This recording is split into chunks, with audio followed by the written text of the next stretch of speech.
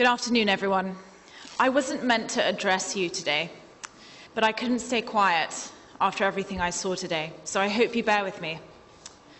I had the honor of accompanying Jill Biden, the former Second Lady of the United States, Carolyn Miles, the President and CEO of Save the Children, and Sofia Kovelaki, the Executive Director of the Home Project, on a visit to the Suda refugee camp and hotspot Vial in Chios.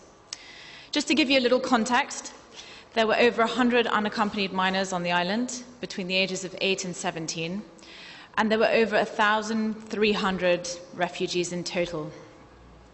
The children are not entitled to go to school because these camps are considered transient, places where children should not be for more than a month before being returned to Turkey.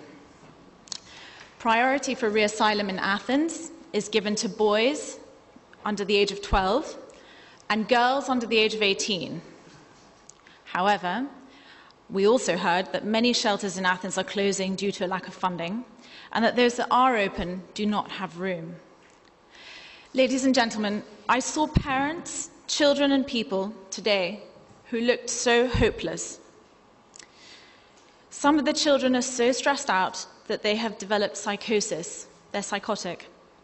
As a mental health professional, I can tell you that this is so rare and only occurs in 1/60% of the child population.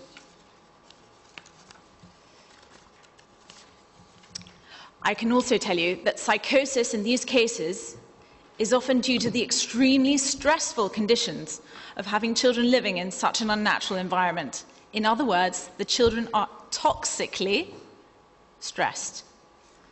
The longer they stay, the more severe their symptoms. Did you know that there's only one child psychiatrist in Chios today? And appointments are very hard to come by.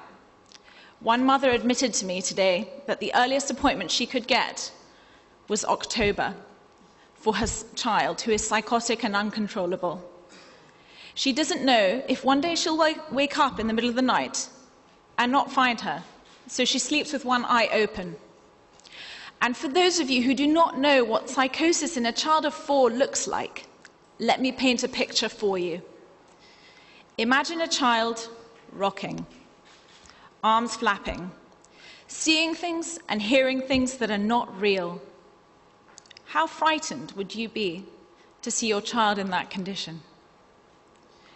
And for those children who are not psychotic, a single mum told me that her daughter does not sleep. She cries all night long.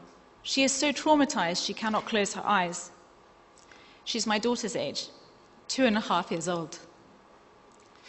Can you imagine? Can you imagine having to give your 2.5-year-old a sedative to go to sleep every night?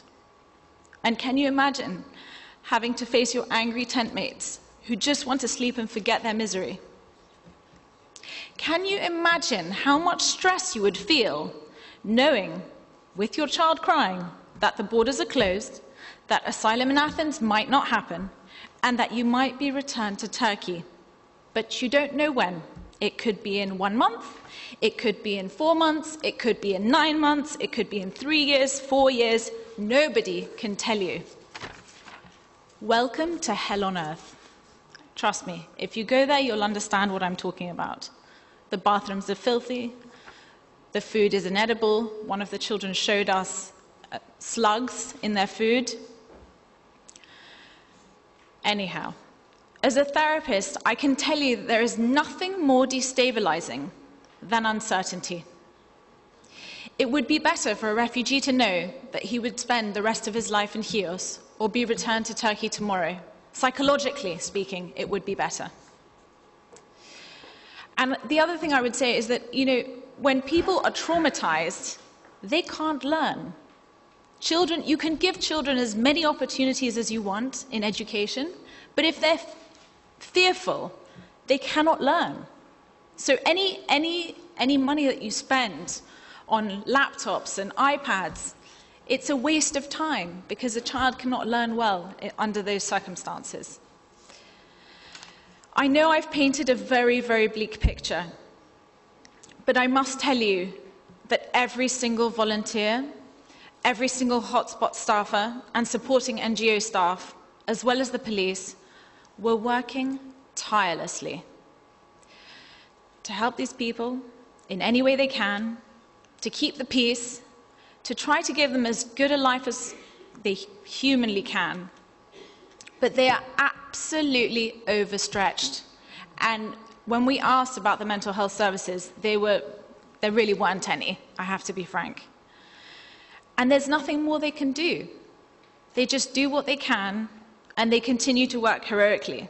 And I want to give you an example of the extent to which the staffers go to help some of these children. One of the staffers, it was a long weekend here in Greece, and Monday, most people were off work. And some of the NGO staff were also off work, and therefore some of the children could not get their medication because there was no one to administer it. And there was an NGO staffer who actually came in on Sunday because she knew that the child would not have slept the night before. And she knew that if she waited until Tuesday, that would mean 3 nights of a child crying all night long. So she came on Sunday and she gave the child the sedative, and at least that child had 1 good night's sleep. But the NGO staffer could get into a lot of trouble for doing that.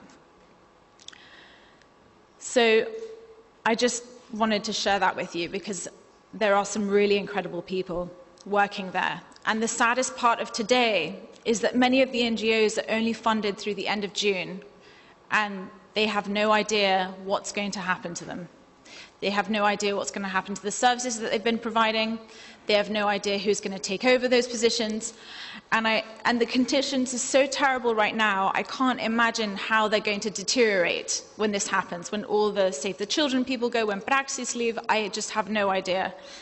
And I also believe that the conditions could become so bad that there could be civil unrest. You do feel when you walk through Suda that there is extreme tension, and you can understand it from every single side, from the refugees to the residents. You're 2 steps away. If somebody moved in on your front in the garden in front of your house, you would find it very uncomfortable too. And I will again say it, the police are doing an incredible job, the NGOs are doing an incredible job, but we really can use everybody's help in this room.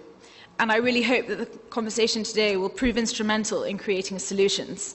I do believe that we have capacity as a nation, as a group of people, and we're very resourceful.